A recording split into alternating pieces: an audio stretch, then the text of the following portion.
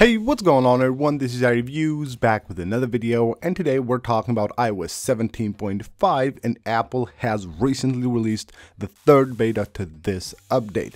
So the update is here. It is around 600 megabytes, of course, always depending on which your device you're installing it, and of course which software you have currently installed on your device. But if you're updating from beta 2 to beta 3, it should be somewhere between 500 to 600 megabytes. Now the new build number for this update is 21F5063F.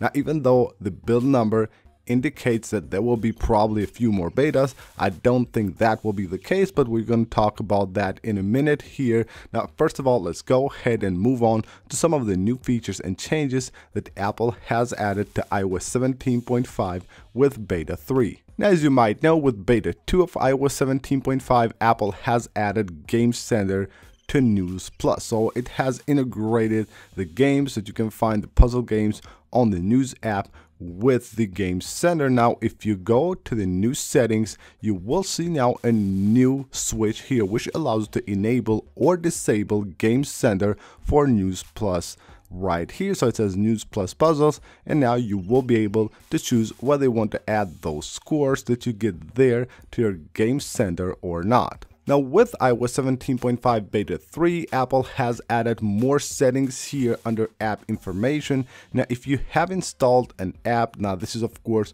for EU users, now when you go to app information, it will show the version, the dev, and then right here it shows the marketplace, where you got it from. So basically the marketplace in this case is the App Store, and then the marketplace dev, which in this case is Apple. So you will get a lot more information regarding an app. Now shout out for this screenshot to Zolotech, and here we have a few more settings that Apple previously added to 17.5. When you go under screen time and you go to content restriction, you go under app installation. Right here we'll find also the option for web apps, from where you can go ahead and enable or disable, basically allow or don't allow installing apps from the web on your device. Now with 17.5, Apple has added also eSIM universal links. So basically Apple has given devs a new universal link for eSIM installation. This will make it easier for you to swap the eSIM to a new device or set up a new eSIM from the devs or from the carrier's website. Now these are some of the new features that Apple has added on 17.5 beta 3. On previous betas we had some other features like the ability to change colors for the podcast widget based on the album art of the podcast you're listening to. Apple has also added quartiles to News Plus. So on News Plus you have puzzle games. Now we have a new one right there, and of course we also have an integration for Game Center on News Plus.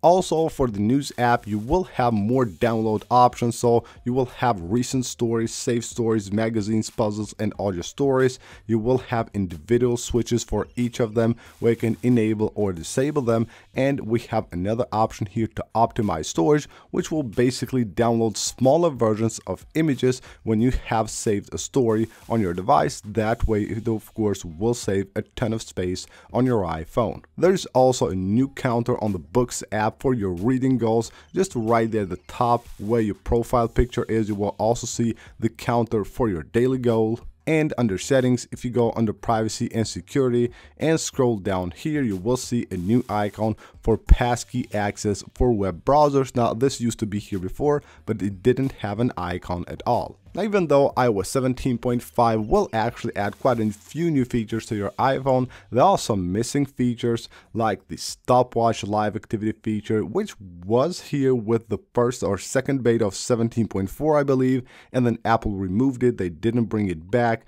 There is also no game mode yet on iOS, even though Apple had talked about it last year at WWDC 2024. And also Apple Music Share Play, which basically would allow you to have controls on HomePod and Apple TV, isn't making it to iOS 17.5. Most likely it's still missing, even though it again was on the initial betas of iOS 17.4.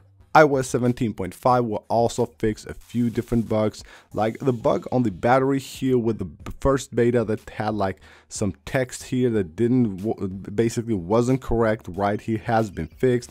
Also, Apple has fixed the problem with alarms not going off. That was actually quite a big bug on iOS, and a lot of users have actually been experiencing that bug where they had set up a few alarms but they didn't go off at all. And this right here was also a bug reported by a lot of users on 17.4 and even on the initial betas of iOS 17.5. Markups not working on PDF files on the Files app. So you basically mark up something, once you save it, it would be reset, and as you can see, it has now been fixed and it's working as it should. So basically this would be just like a bug that a lot of users have been experiencing, not saving markups that they have done specifically on PDF files, but it looks like it has finally been fixed. Talking about performance, iOS 17.5 has actually been quite good. In my experience using it since beta 1 on the iPhone 15 Pro Max here, it has actually been quite smooth. And we can see here the score from Geekbench 6. The single core score is at 2,955, which is quite good. Most likely with the final release, which we're going to talk about in a minute here, it will be even better. And then we have the multi-core score, which again is quite good, is at 7,401. Again, a great score here on both single and multi-core score for iOS 17.5, even though we have to keep in mind that we're still on beta stages.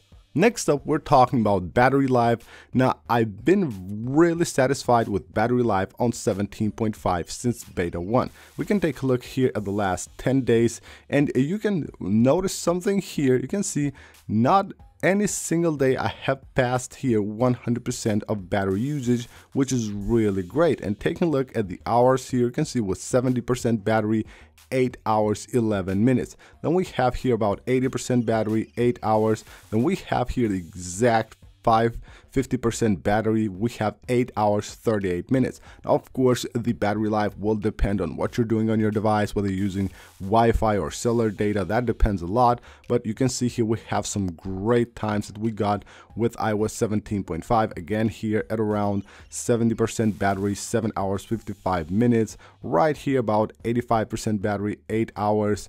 Again here 80% battery, 7 hours. Now you have to keep in mind that the battery is still at 100% capacity, so it should perform great. But again, you never know with these betas. Sometimes you get better battery life, sometimes it's worse. But in my experience using 17.5 since day one, it has actually been quite decent. And now let's talk about the latest news from Apple. Apple has just announced their new event. It will be May 7th. Now this event, as you can see right here from this animation, will be specific for iPads. Apple will most likely introduce a new generation of iPad Air and updated iPad Pros, and also a new Apple Pencil. Now, support for the new Apple Pencil has been discovered actually earlier this month. It has been discovered on the code of iOS 17.5. The event will be on May 7th. That's why we expect Apple to release 17.5 before they ship the new iPads. Now, let's talk about the dates here and what we can expect in the near future. So even though, as you could see at the beginning of the video, the build number for this beta actually ended with an F, which indicates that there might be a lot more betas. Usually it would be a B or an A, but I wouldn't expect Apple to actually release more betas for this update. What I would expect Apple to do is release the RC version early next week, either Monday or Tuesday. We should see the RC version of iOS 17.5. Later that week, we might see a second version of the RC, as usually Apple does. But then on the 7th, the day of the event, I would actually expect Apple to release iOS 17.5 to the public. As you know, when Apple releases new devices, before they ship them, they have to release the new software update to the public. So if they announce the devices here, I would expect to actually have them ready for shipping probably on Friday. So Apple will most likely release iOS 17.5 either right here at the event, or maybe a week later if they decide to to just put the pre-order here on Friday and then release the devices on the 17th, that they might push it on the 13th here, but I really expect Apple to release iOS 17.5 on May 7th. So that's basically it for this video, guys. Hope you guys enjoyed the video. Leave a like if you did, subscribe for more iOS 17.5 videos, and I'll see you on the next one.